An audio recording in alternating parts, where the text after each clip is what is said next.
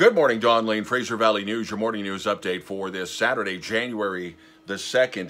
This is going to be a bit of an odd day because a number of businesses won't open. They're going to take the long weekend because Friday was New Year's Day.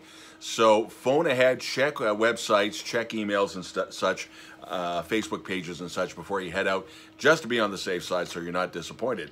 Most businesses will be open, though. That seems to be the thing. Just try and get 2021 off to a good start. Chilliwack Air Cadets, the squadron is having a bottle drive. So anything you had left over from New Year's, take it over to the Princess Armory in downtown Chilliwack, just off downtown.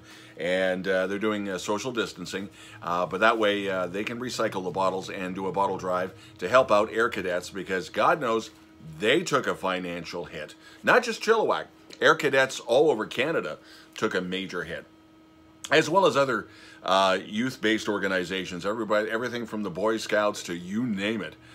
So if you can help out even the tiniest little bit, that's a great thing. If there's something we should know about, let us know. FVN at shaw.ca.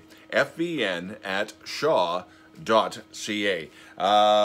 Did you do a plunge of any kind?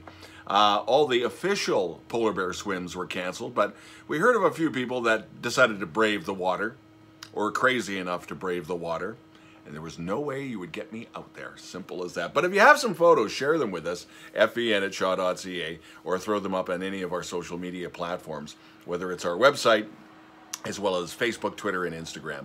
Have yourself a great day. Gonna be a soggy one, but mild, around 10 degrees. Don Lane, Fraser Valley News.